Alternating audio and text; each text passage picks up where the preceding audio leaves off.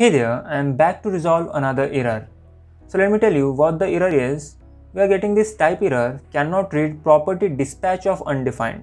I am getting this error because I am using Redux. If you are using use reducer, this might not resolve your error. So here I am using Redux Thunk middleware, and because of this I am getting this error. The problem is in store file, you can see this here. Here I am calling Thunk, but we just need to pass the reference.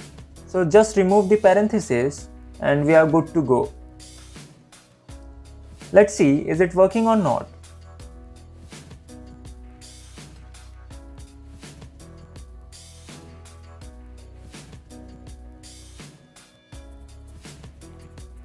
Yeah, it's working now. Like and subscribe for more such videos, and I will catch you in the next one.